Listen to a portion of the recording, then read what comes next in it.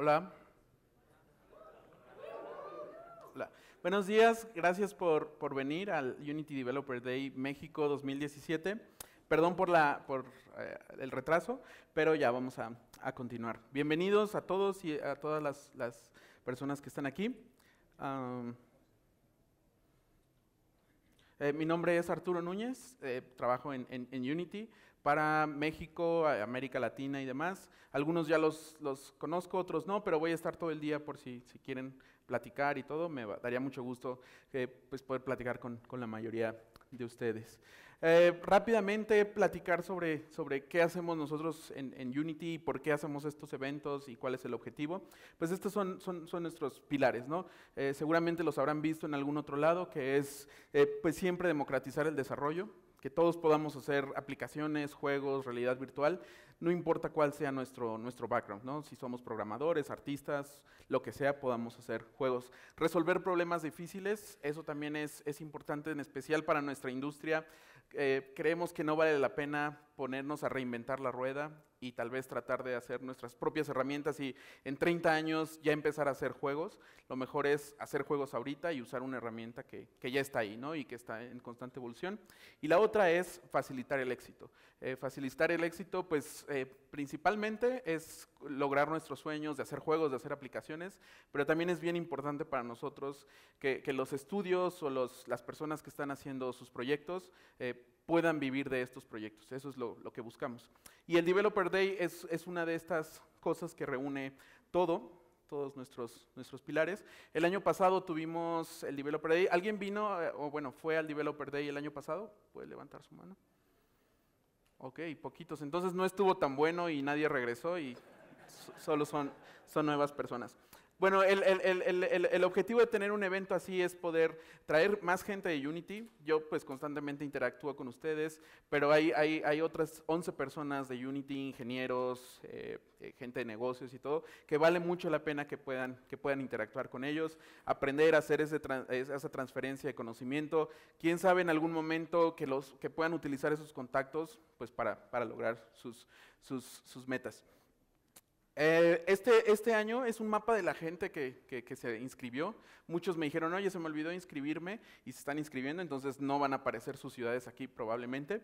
Lo que me sorprende mucho es saber que hay gente de toda la República, gente de todos lados de la ciudad, del país viniendo aquí. De hecho, tenemos gente de Colombia, gente de Costa Rica, gente de Estados Unidos también.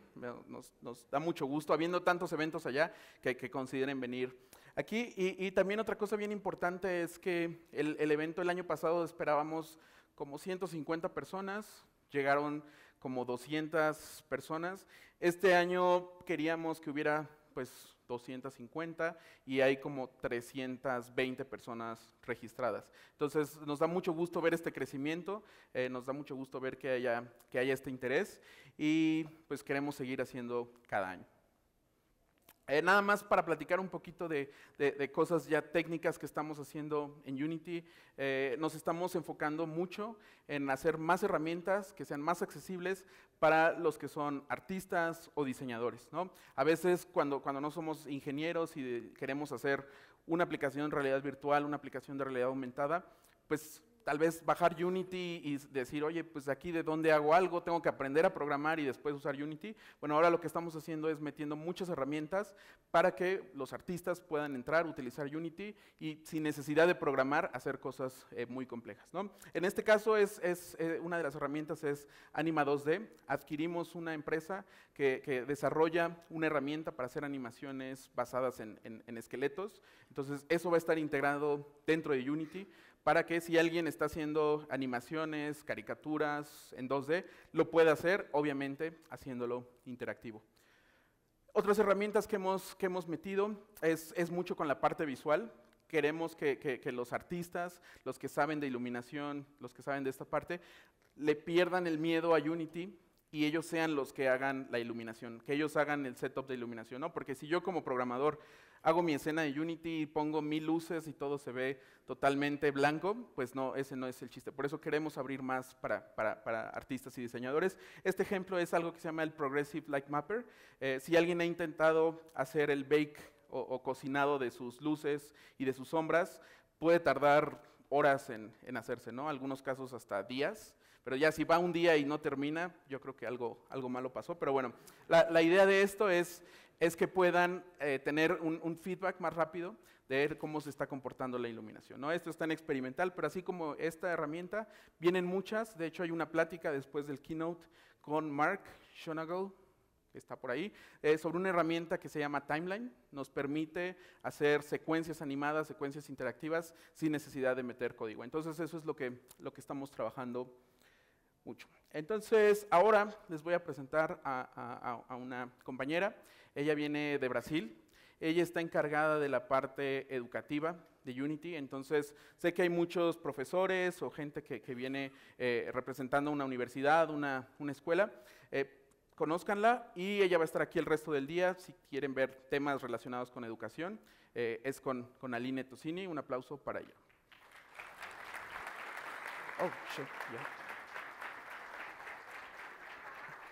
You can take this one.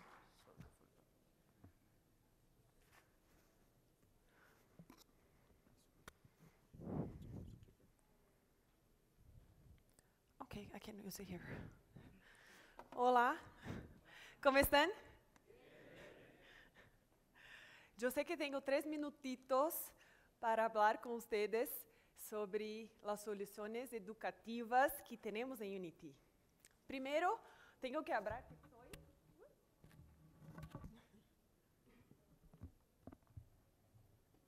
Sou brasileira e podem observar que hablo portunhol e não espanhol.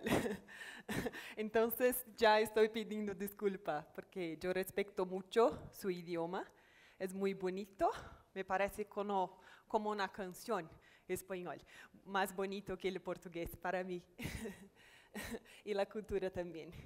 Então, estou aqui hoje para falar com vocês sobre as ferramentas que temos. Os objetivos dessas ferramentas educativas é trazer atualização, trazer uma maneira de aprender mais sobre Unity. ¿Está bem? E como podem utilizar? Então, as ferramentas educativas servem para empoderar a comunidade de videojuegos, a comunidade de profissionais que trabalham com a produção de videojuegos. Pero antes de iniciar, me gostaria de pedir desculpa por alguns cambios com a certificação. Nós hemos cancelado algumas sessões de certificação em alguns países e a razão é devido a bug em la plataforma de la certificación. Entonces, yo agradezco la comprensión de todos y quiero informar que estamos cambiando la plataforma para una herramienta mejor, más efectiva. Entonces, en breve, teremos nuevas fechas para ofrecer la certificación para ustedes. Hablando rápidamente sobre las herramientas de aprendizaje y de empoderamiento. La primera herramienta es la certificación. ¿Por qué hacer la certificación? Porque presentar el examen para validar su conocimiento en el mercado. Hoy ya tenemos empresas contratando profesionales que son certificados. Otra herramienta es nuestro curso en línea. Entonces, tal vez puede entender que no está preparado para la certificación. Entonces, hay una herramienta en línea que ofrece un curso preparatorio para la certificación. Pero Aline puede me preguntar cómo yo sé si yo estoy preparado para el examen o no. En Unity website, en el website de Unity, usted puede encontrar las competencias y conocimientos que son requeridos en el examen. Entonces, acá pueden ver este archivo, acá, este documento, muestra los objetivos de aprendizaje y los conocimientos del examen. Puede verificar acá y después comprender si está preparado o no. Si piensas que no está preparado, poder acceder al website de Unity y comprar el curso preparatorio online. Otra manera de actualización y aprendizaje son los talleres que Arturo y otros profesionales ofrecen en la América Latina. Ustedes pueden verificar en Unity, en el website de Unity también, en la parte de eventos, las fechas para estos talleres, que es también una manera de aprendizaje y actualización. Otra cosa, para instructores, profesores, instituciones y escuelas que están acá, hay 2 materiales grátis de contenidos con instrucciones de clase. Ustedes pueden acceder a este link o hablar conmigo después y acceder a los documentos con esas informaciones muy interesantes para uso en clase. Otra cosa importante, las licencias Unity desde noviembre de 2016 son gratis para escuelas, ya era gratis para escuelas y ahora universidad también. Entonces, sus clases, laboratorios pueden tener licencias sin costo ahora. Si necesitan solicitar, si quieren solicitar las licencias, pueden acceder a este link y hacer su pedido.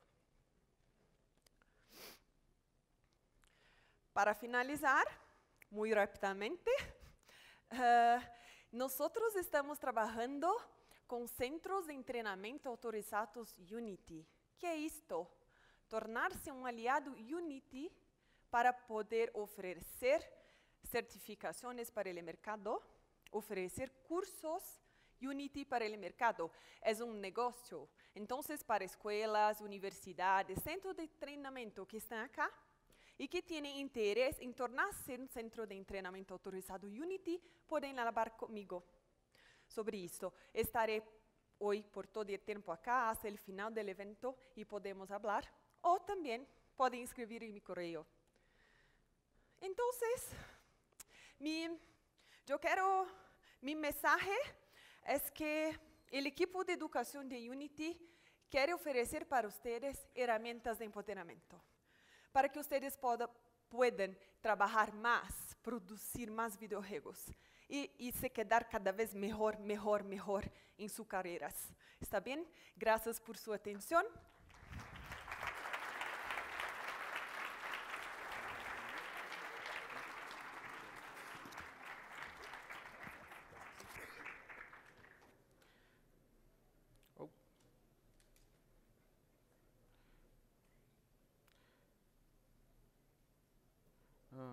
Un momento, déjenme.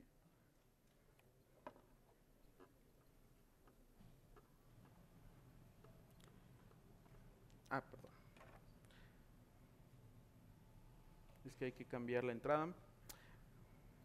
El siguiente speaker es el invitado especial. No le voy a quitar tiempo, solo lo voy a presentar rápidamente. Como el año pasado que tuvimos a Hamilton de Brasil, este año quisimos traer a un speaker que creemos que además del conocimiento técnico que tiene mucho conocimiento sobre la parte del negocio de hacer juegos o aplicaciones interactivas. Entonces es importante, él va a estar todo el tiempo aquí por si quieren platicar con él. Y les doy la bienvenida a David Edery de Spryfox. Un aplauso. Thank you very much, Dave.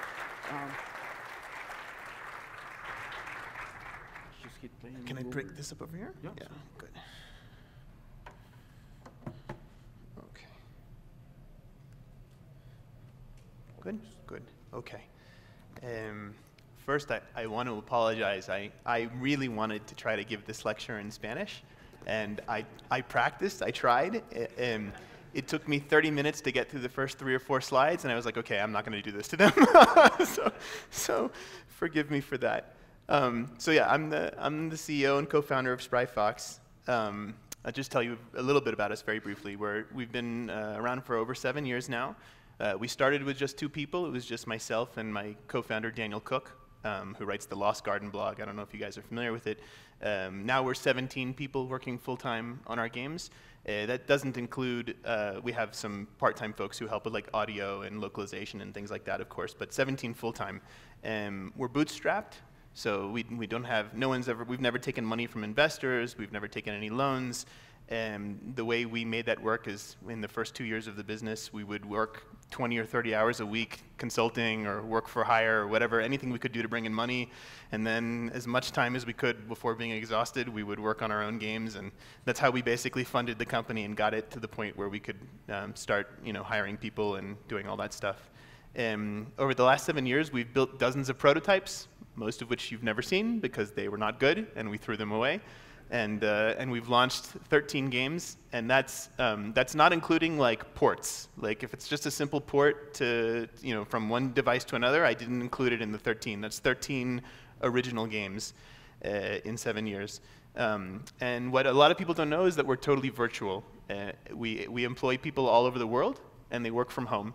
So we have people in the United States, we have someone in Argentina, we have 2 people in Brazil, we have 1 person in the UK, 1 person in Germany, etc. We're best known for 3 games. This is Tripletown. This was our first successful game, for those of you who know it. It's a match 3 game. Thank you. Thank you very much. This is Realm of the Mad God, which we co-developed with 2 other guys. It's a bullet hell shooter MMO. We don't continue to operate it. We sold it to Kabam many years ago, but it was quite successful. And then Alphabear was our most recent successful game. I'm glad to hear that some of you are familiar with it. It's a word puzzle game that in 2016 Google gave it their Indie Game of the Year award, which we were very proud of, and it did quite well in 2015 and 2016. But like I said, we did 10 other games too. So let me tell you, oops, wow, that got loud. Let me tell you a little bit about us and how I think that it matters to you guys. So let me explore what it means to say we're a virtual family. So this is what we looked like a little more like a year and a half ago, back when we were still just 11 people. That was the first time we ever met face to face. We had been working together for years, and many of us had never seen each other. One of the guys in the center, the one who's sticking out his hands like this, that's Christian, the lead developer of Tripletown. He's one of my closest friends in the world. We had been working together for 5 years, and we had never met each other until this thing. So what does it mean to be a virtual family? It's a couple things. One, I've already discussed, we're virtual. We don't work together. We work from home. But the other thing is that we really try to be like a family. So what does that mean? It means things like we try not to ever do layoffs. Like I would rather take a huge pay cut than lay off anyone from the company, and I think everyone else in the company feels that way. We try to hire people who we trust, people who are highly responsible. In other words, it's like someone you would want in your family, right? That's how we try to structure the company, and I'll talk a little bit more about why I think that's so important in a moment, but I think it's something that everyone should, when you're making a company, it's the kind of thing that's worth considering doing. Time zone issues have been a little bit of a struggle for us. Working with someone who's in Germany when you're in Seattle is not necessarily the easiest thing, so what we do to compensate for that is that if you're not in our time zone, if you're in one, like in Europe or in Africa or Asia or whatever, then what we ask people to do is try to find at least 2 or 3 hours during your day where you can overlap with the people who are in the West Coast. And that doesn't mean that they have to work 3 hours extra. They just work 3 hours less in the quote-unquote normal part of the day, right? So Andrew, our engineer in the UK, for example, he'll work 2 or 3 hours at night so he can overlap with us. And that kind of helps us keep it feel more like a family and enable us to communicate with each other. But the most important thing is basically that we expect people, again, I want to trust people, I want to be able to rely on people, we expect people to be very independent and self-managing. We don't micromanage. Like, if you need someone to be telling you what to do, you'll do very poorly in Spryfox. We don't tell each other what to do. So why did I make it this like a company when I co-founded this with Daniel? Well, part of it's just my personality. I wanted that. I wanted to work in a place where people loved and respected each other. But it's not just that. When I was a business student, I got my MBA at MIT back in from 2003 to 2005. And when I was at MIT studying, some of the research that I was exposed to was this research. Oh, it's cutting it off. It's not sure. on this slide. Over there, you can see it. It's the Stanford Project on Emerging Companies, and it was research done from, I think it was like 2000. It was like over an 8-year period in the early 2000s.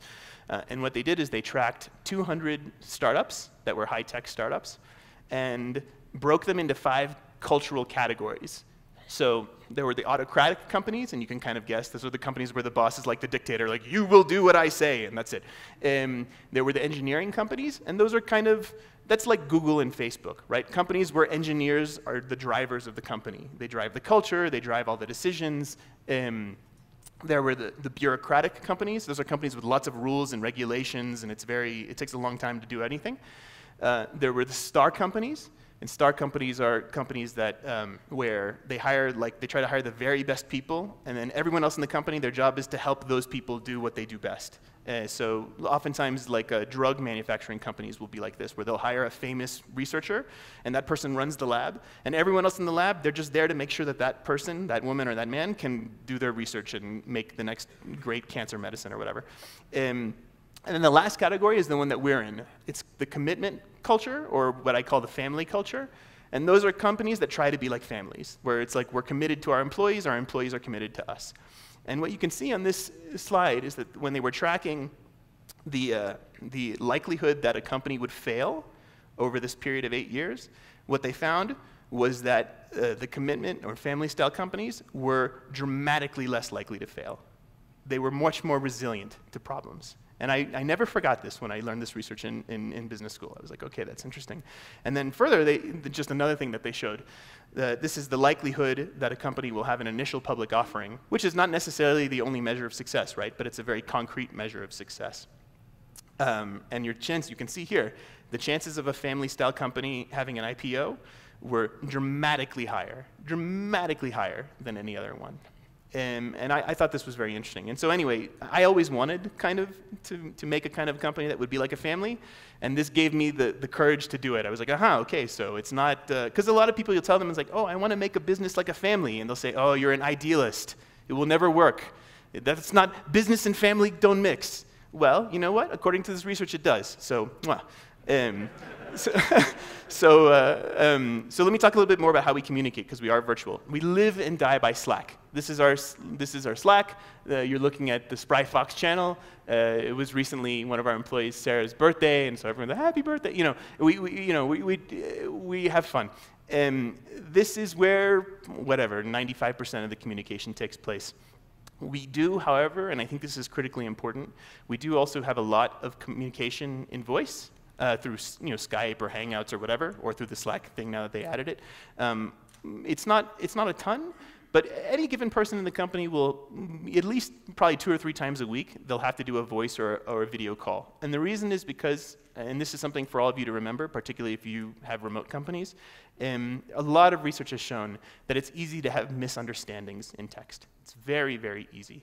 People, in particular, have a hard time judging your tone in text. And so it can be very easy to be offended by something that someone is saying, even when it wasn't intended in an offensive manner.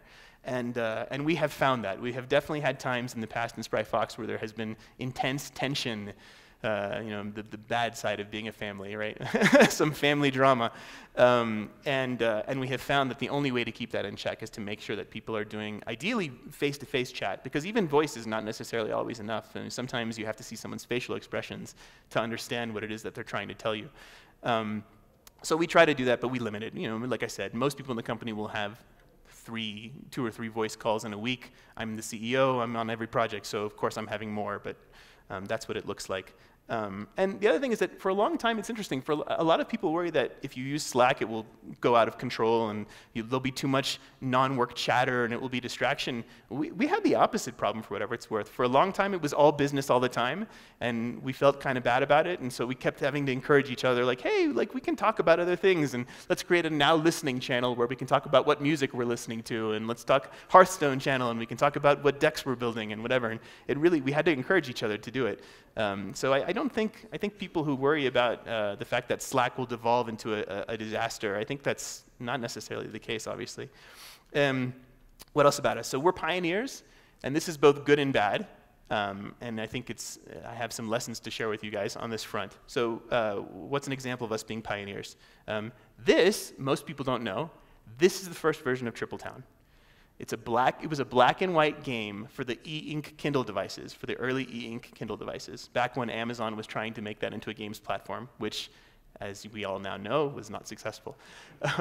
But we were the first. This was the very first indie game to ever launch on the platform. The first game was some free game that they developed internally. The next one was Scrabble from EA, and the next one was this one.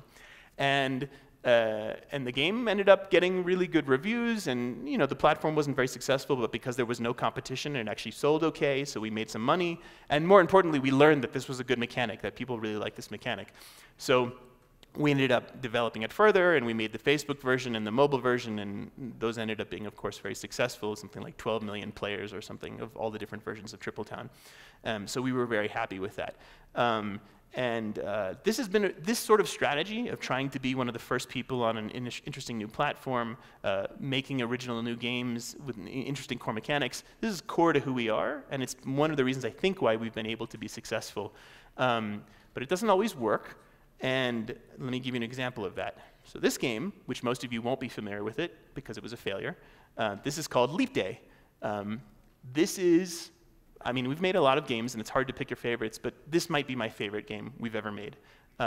It was also a disaster. We lost every penny we spent on this, and we spent a lot of money on this, hundreds of thousands developing this.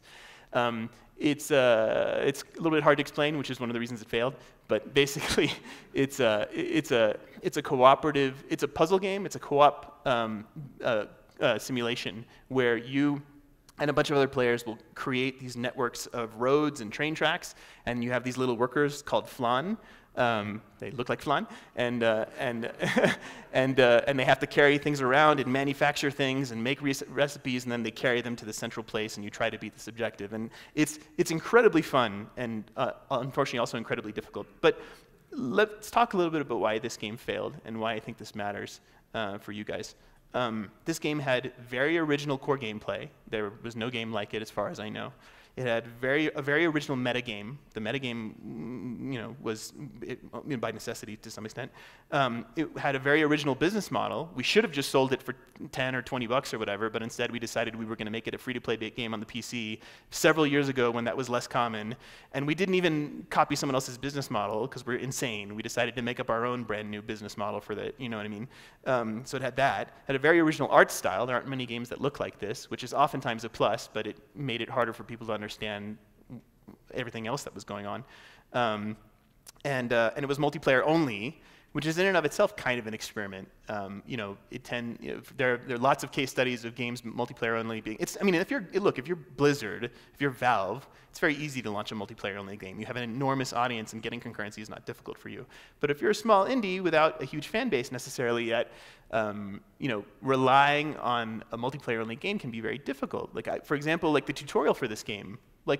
Imagine a tutorial for a super complicated game that you don't understand, and you're experiencing it with other people, some of whom are dropping out, some of whom are flaky, some of whom are griefing you. It's not the best. So even the tutorial was a huge experiment. Everything about this game was a huge experiment. And no matter how fun it was, and again, I really think this is the best game we've ever made. It didn't matter. There were too many problems to solve. We were not capable of solving them all in a reasonable amount of time. And after, whatever it was, roughly 2 years of working on this, we had to just say, okay, we're done. And we lost a lot of money on it, and it's all due to the fact that we didn't control ourselves. We tried too hard to do too many experiments. And it doesn't matter how good you are. You can be the best game designer in the world. You're not going to be able to pull it off. And this is true in lots of industries. So case in point, just so you understand that it's not just about games, this is a picture of the Tesla Model X. Tesla is, of course, a very successful company. Elon Musk is one of the most gifted innovators and entrepreneurs of all time. And here he is talking to Bloomberg about the fact that the Model X was a financial failure. Why? Because they did too many experiments. They tried to do too many new things in the game. Customers didn't understand in the car. Customers didn't understand it. It was difficult to market. Here he is again admitting on Twitter, calling himself an idiot because he tried too many things. So this is not just games. This applies to almost everything in life. Anytime you try to pack too many experiments into one thing, you're just exponentially increasing your odds of failure. Which doesn't mean, obviously, don't experiment. I would hate for that to be the takeaway. Like, I think being a pioneer and trying to make original games is one of the most noble things you can do as a game developer. But you have to pick your battles. You do 1 or 2 big experiments in a game, right? And that's the way to maximize your chances of success and still do something original. If you try to do 5 big experiments in a game, you're not guaranteed to fail, but you've made your odds pretty high. So how and why have we survived this 7 years? I was a little nervous trying to answer this question when I was writing this lecture for you guys because there's this thing called survival bias that you may be familiar with.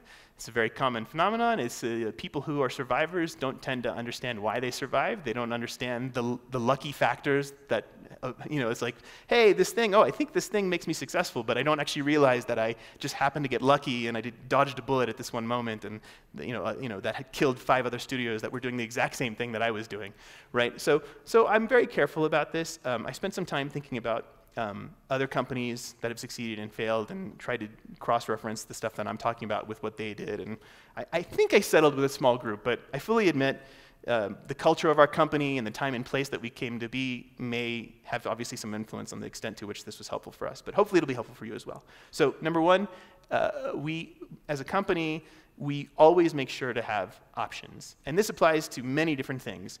Here on the slide, I'm showing you the logos of distributors, right? You've got Apple, you've got Steam, you've got Google Play, Xbox, etc.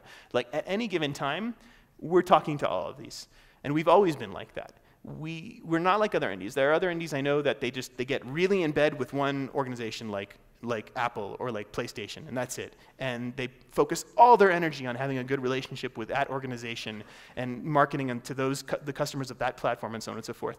And that's great, right up until that company has a reorg and totally changes their strategy, or their contact person leaves for another company and all of a sudden they don't have their contact person, or whatever it is, or the platform itself has a problem and is no longer a successful platform, or any number of things. And by the way, I just threw a few random logos on here. I mean, we've worked with many others as well, of course. We've worked with Facebook and Amazon and so on and so forth.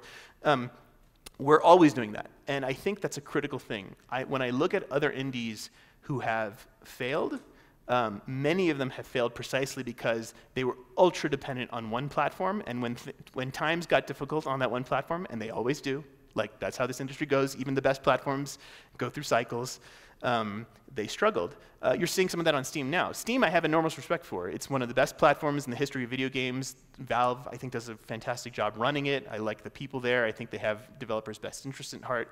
But let's face it, Valve went from shipping a few games a week on Steam to hundreds of games a week on Steam, right? And developers who got used to how easy things were back when it was just a few games on Steam and are now having to compete in a dramatically different market, some of those developers are really struggling. They don't have anything else. All they know is PC Steam distribution, right? So those developers are really struggling. Some of them will be fine, some of them won't be. I think it's better when you try to be in as many places as possible. And this philosophy of make sure you have options, it applies to everything in life. And I really, really, really believe this. If you're hiring an employee, you don't want to have 1 candidate or 2 candidates, right? You want to have 40 candidates so you can find the best one. You're going to work with a publisher, you want to be talking to 10 publishers, not 1. Particularly in the case of something that involves a negotiation, right? I mean, if you're only talking to 1 or 2 publishers and you get 1 bad offer, how do you say no? You have nothing to fall back on. You just have that 1 bad offer. You talk to 10 or 20 publishers, okay, now you have 3 or 4 offers and you actually have some negotiation leverage, right?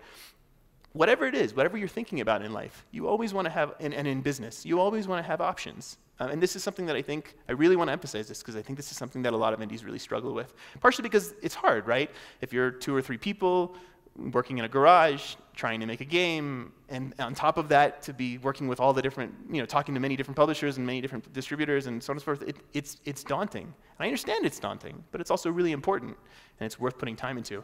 And so case in point, actually, one of the most important places to have options as far as we're concerned, and we really think this is one of the main reasons we've been successful, is in your own portfolio of games.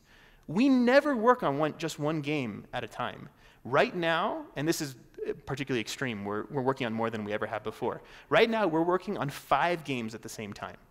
We're working on Beartopia, which is a VR game for Daydream. We're working on Alphabear 2, which we just started recently. We're working on Steambird's Alliance, it's like the spiritual successor to Realm of the Mad God. It's another bullet hell shooter MMO, co-op MMO. and 2 prototypes that don't have names yet. All at the same time, with just 17 people. You know, that's not bad, right? 5 legit games with 17 people. Each one of them, of course, has a very small team. The Beartopia team is bigger than the prototype team, of course. The prototype might literally just be 1 engineer and a part-time artist and a part-time designer, while Beartopia has 4 engineers on it now. But nevertheless, they're all relatively small. And we move people around as needed between them. And why do we do this? We do this because you want to have options in life, and that includes in your games. Some of these games will fail. Like, odds are some of these games, it doesn't matter how good they are. Some of these games are going to fail, particularly the prototypes. Super high chance that we're going to have to toss those out at some point. And I don't want to look back 2 years from now and say, oh man, we put all the company's resources in this one project, and that one project didn't work out. And they don't work out for tons of reasons that are not in your control. They don't work out because the market changed unexpectedly. Maybe a week before you launch the game that you've been working on for 4 years, Blizzard launches a game in the same category. Well, you're dead. Say goodbye, right? You know, let's say the platform lets you down. We've had this. We've had situations where platforms that we have very good relationships with, excellent relationships with, just unexpectedly don't feature the game at all. And we're like, how did that happen? And we've known these people for years. We work with them really well. They love us. We love them. No feature. I don't know why, right? That can happen to you. If it can happen to us, it can happen to you. The dev team could implode for some reason. Like, you know, the lead engineer ends up having some sort of personal crisis, and next thing you know, the game is struggling, right? Like, any number of things can happen and can destroy a game, financially speaking. And if you only have that one game that you're working on, well, good luck, unless you have a huge savings account, you know? So I'm a real big fan of trying to work on multiple games. And so let's talk about that a little bit more. What are you seeing here? This is 6 different games that you see on this slide that we made that all failed miserably. In 7 years, by the way. Remember, we've only been in business for 7 years. Each one of these, and by the way, I'm not even including prototypes. Like, there are tons of prototypes that we work on and we kill them after 1, 2, 3, 4 weeks, whatever, or for that matter, a couple months, because they're not fun. These are games that in some cases we worked on for as long as 2 years because we thought that they were going to be good and they were going to be fun. And then for whatever the reason, they failed, and we lost virtually everything on them. Like, I picked these 6 on purpose because they had almost no profit. Like, you know, we made, like, you know, anywhere from 0 to 10% of what we spent on them. That's 6, guys. 6 games, significant games, some of that we worked on for up to 2 years, in a span of 7 years. This would have killed lots of other companies, and has killed lots of other companies. Lots of companies who were not invited to come speak at this event are not here precisely because they went out and made really good games that failed anyway. That's just life. That's how it works. So why didn't it kill us? Like I said, it didn't kill us because at the exact same time that we were failing on these games, we were launching Tripletown. We were launching Alphabear. We were launching Realm of the Mad God. And those games saved us. Another thing that I think has been important to our success, and honestly, I was torn about whether to include this slide. When I say we hired the best, in quotes, everyone thinks that they're trying to hire the best, right? And what does the best even mean? It depends on the company. Someone who would be the best employee at Amazon or Microsoft may not be the best employee for Spryfox, because we have totally different cultures. So I really don't want you to hear me talking about this and hear me talk about what I think makes the best person and then say, okay, well, we can only hire people like that. Like, your company culture is different, you're doing different things than we are, you're doing things in a different way than we are. Your best may be better than our best. But I think it is true that regardless of what the best means to you, hiring the best person for your company is always worth putting a ton of time and energy into. It's the most important thing you can be doing, next to obviously making a great game. And of course, if you don't do this, you won't make a great game, probably. So let me talk to you a little bit about what means the best in Spryfox. We ask a few questions of ourselves for every single person we're interviewing. We ask, do they seem reliable, for example? That's oops, sorry, just jumping ahead. Do they seem reliable? Because again, we don't micromanage. We're a remote studio. You're working from home alone. There's no one there to look over your shoulder. If you're not going to be doing what you need to do, you're not going to succeed. Are they a self-starter? Same sort of thing. We ask ourselves, do they seem honest? That's super important. We don't want to work with people who are dishonest, partially because it's going to be harder to figure that out since they're not with us, partially because working with dishonest people sucks, just in general. And in a family, you don't want liars in your family, right? We ask ourselves if they seem like they're in the top 2% of their profession. And of course, that's a squishy number, right? There's no way to be like, oh, this person's 3%, they're out. Like, you know what I mean. Just in general, like, do they seem like they're really good? Will we learn from them? Are they going to make us better at what we do? And we have a few other questions, like, do they want to make the world a better place? That's a really important thing to us. We want to make games that make people happy and bring happiness into the world. Money is a secondary objective. Success, fame, those are all secondary objectives. If there's someone who we interview and they seem really good, but they seem like they would be really sad if they made a game that made tons of people happy but only broke even, we won't hire that person because we're going to end up doing that. And that's what's most important to us. We want to make people happy. So I don't want to hire someone if they're going to be miserable because we're not giving them, $1 million bonus at the end of the day. Like, that's just not a priority for us. Every time I've hired someone who meets all of those criteria, and there's more that I haven't gotten into, but we've always been super happy. And any time I've been feeling pressure to hire someone because there was some opportunity that I wanted to seize, and we had to seize it right now, we had to hire someone right away, and I've hired someone who isn't a yes to every single one of those questions, I've regretted it every time. And I think that's meaningful, right? Like, I'm at this point in my life willing to pass on big opportunities if it would force me to hire someone who isn't a yes on every one of our questions. We always play test with strangers. This, I think, is critical. This is something I think we made a lot of mistakes of early in our life. We would work for like a year or two on a game, and we would show it to like friends and family, but for the most part, that was it. That's a huge mistake. I cannot encourage this enough. Play test your game as often as you can, as much as you can, with people who aren't like really good friends of yours and aren't going to tell you what you want to hear, right? We use a service called usertesting.com, which is where you can upload your game and then get videos of people playing it, total strangers. But if you can't afford to do that or don't want to do that for whatever the reason, or can't technically for some reason, that's fine too. There have been times where I have literally gone to coffee shops and asked total strangers to play my game, or gone to like the park and like, hey, you seem like you might enjoy a puzzle game, like play my game, and they're like, who the hell are you? But they'll, but I'll do whatever it takes to get fresh eyes on the game, because it doesn't matter how good a designer you are, you will constantly be shocked by things that players do in your game, and be like, oh wow, if I didn't know that, I'd be in trouble. So I just want to show this mostly for fun. This video is this is going to be a video of a prototype we were making of an educational version of Alphabear. We made it so that there's little apple tiles on the board, and if you tap on the apple tile, a little procedurally generated quiz will show up. And it's a vocabulary quiz. It shows you a word that it randomly picks from the dictionary, and then random definitions, and you have to pick the correct one. And we were like, we'll see if this is fun and if people learn from it or whatever. Totally random, like I said. Check out something that happened in one of these play tests that we were not expecting. Oh, you can't hear. Right, random quiz. Shit. What is the correct definition of shit? A coarse term for defecation. This guy, by the way, is hysterical. You can't hear his voice because I just realized we don't have audio, unfortunately, but literally he's like, a coarse term for defecation, yes. We just forgot that there were bad words in the dictionary. And this popped up, and we were like, oh my God. So, this is a little, like, this obviously wasn't necessarily a revelation so much as it was an amusing moment that, thank goodness, we caught before it went live. But like, there have been lots of other things that we'll catch in playtest where we're like, it never would have occurred to us that a player would get stuck at that moment, or would do this thing, or would get upset about this thing, or whatever. This is probably one of the most important parts of our process now. From a very early point, from well before the game is published, when it still has prototype art, even in some cases, we'll put it in front of strangers. And then lastly, we network all the time. So obviously, being here at Unity Dev Day is a fantastic thing, and it's a good thing that you're doing it.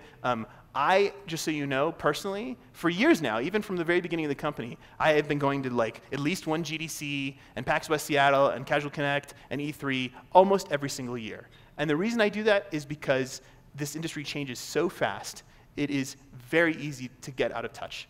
And it's so important, separately from that, to have meaningful relationships with other developers. Because again, you're just one, or in our case, 17 people. Like, you can only know and do so much. But there's so much going on in the industry and so much changing. Like, you need to have relationships with other people. You need to be talking to other people. You need to be seeing what's going on. If you don't do that, you're going to get left behind. I really do believe that the fact that I and other people in Spryfox attend as many events as can and talk to as many other developers as possible. I'm in like 4 different online developer groups where we share problems and talk to each other about stuff, and it's enormously helpful, and I cannot encourage this enough. I really feel like spending a bunch of your time getting to know other developers and platforms and what's going on in the world and talking to other developers is one of the most valuable things you can do with your time, so it's good that you're here, and I hope you'll keep doing that sort of thing. And that's all I've got. Thank you very much.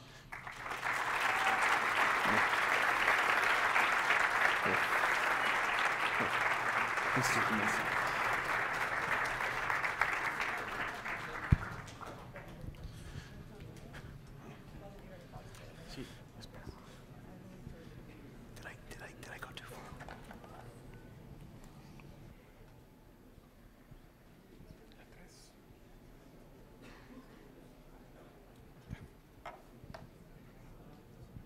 Ok. Ya estamos a punto de terminar, solo un par de minutos más porque vamos muy atrás en el tiempo. Hay otra persona de Unity que vino desde las lejanas tierras de San Francisco. Él es el director de desarrollo de negocios de Unity. Él viene aquí, pues ahorita les va a contar a qué. Pero bueno, le cedo un par de minutos a Rafael Ruland de Unity para que nos platique qué hacemos.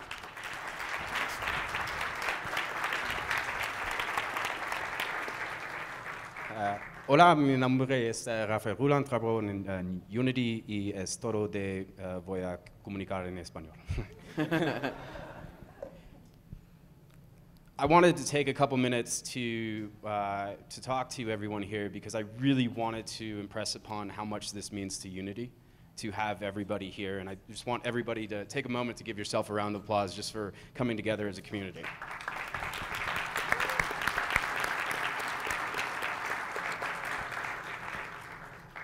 The other thing that I want to point out, and if we could take a moment, if the folks from Unity could stand or raise their hands for a brief moment to kind of show everybody who's here. Stand up. So we have over 10 people here from Unity, all the way from Sao Paulo, Mexico City, New York, Seattle, San Francisco. And the reason that we're all here and spending time with you is because we value community.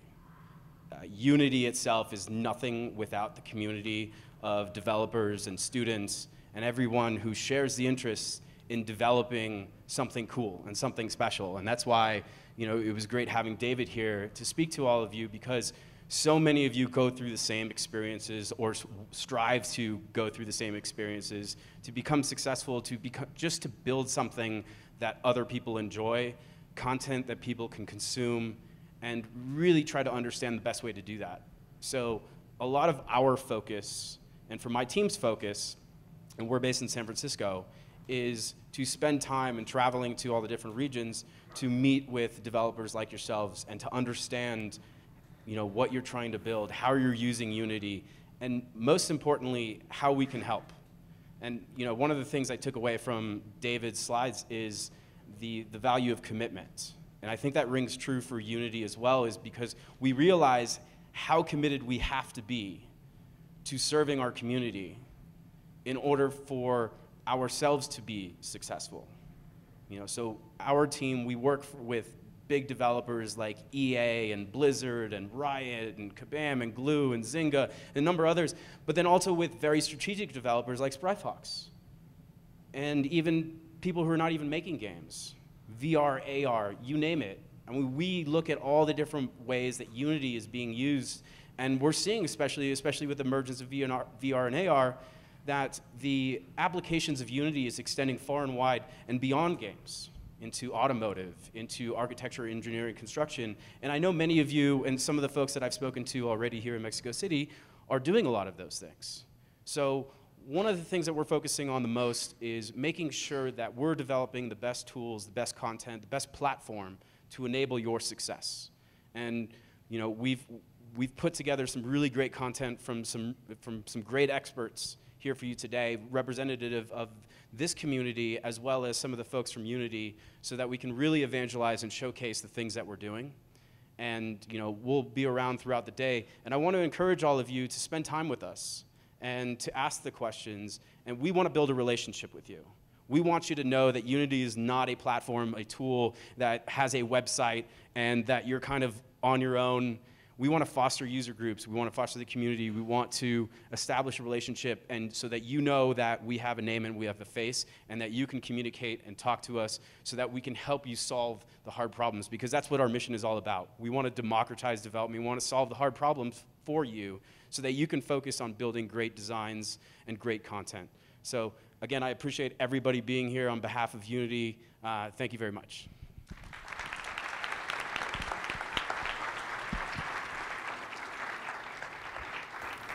Bueno, y ya por último, solo para cerrar el keynote, mi compañera Ashley Alicea de Unity. Un aplauso. Hola, buenos días a todos. Yo también tengo que disculpar por mi español. Soy de Puerto Rico, donde nuestro idioma oficial es Spanglish y no español. So, voy a tratar de explicar el evento mejor que yo puedo. Pero bienvenidos al evento de Unity Developer Day México 2017. Yo soy encargada de los eventos del equipo evangelismo de Unity y también soy la encargada de la serie de conferencias de Unity Developer Day. Este es el segundo Developer Day que hemos tenido en México y es para mí un honor y un placer tener el primer Developer Day de 2007 aquí de nuevo en la Ciudad de México.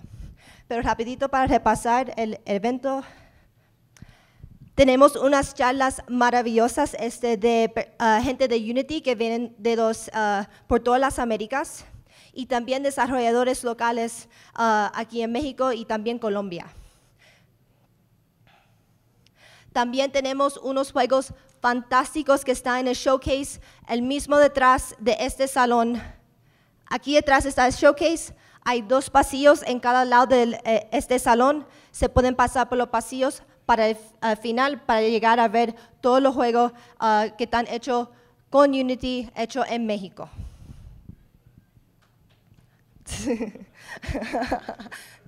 Y la agenda de hoy se puede encontrar afuera en las mesas. También se puede encontrar en este enlace si quieren tomar una foto para poder verlos en internet, que es bit.ly en mayúscula DDMX17.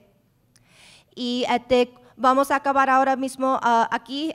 Vamos a hacer el coffee break rapidito y después a las 11:30 empezamos, o ya pronto casi, con charlas y el showcase. Seguimos hasta las 1 de la tarde donde va a ser el almuerzo. El almuerzo va a estar en el primer piso, en el lobby. Hay una cafetería y también mismo bajo de salones hay más buffets de comer. Y seguimos con más charlas a las 2 hasta las 4:30 también. Tenemos el showcase y después al 4:30 hasta las 5 tenemos las últimas charlas del evento. Y también animo a ustedes para usar nuestros hashtags en el evento. Si quieres postear en Facebook, en Twitter, en lo que sea, nuestro hashtag es Unity Developer Day. Y si vas a hablar de showcase, también puedes poner hashtag Made with Unity. Y eso es todo. Muchas gracias y que disfruten el evento.